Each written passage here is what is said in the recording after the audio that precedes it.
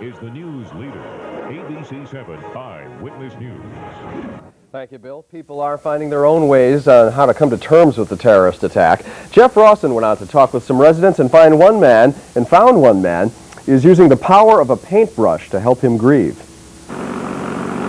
Walk around Lower Manhattan, you'll see them. The guy writing God bless in the dust. The woman selling World Trade t-shirts. Beyond belief. Beyond belief.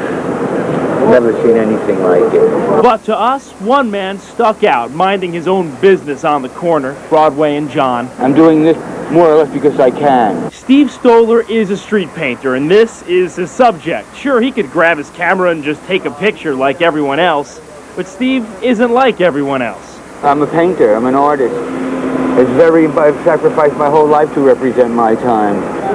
Steve has been painting his whole life. It's his livelihood. It's how he pays his rent. It's how he supports his family. But this painting isn't for sale. I mean, to be a martyr. I'm a family man.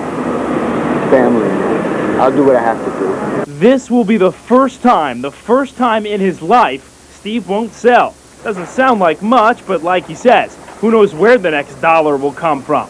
A man who lives sale to sale, making a sacrifice. Such a tribute. When the police tried to move him, well, watch. Unusual situation at the moment, and we have to keep, this is a bad time right now.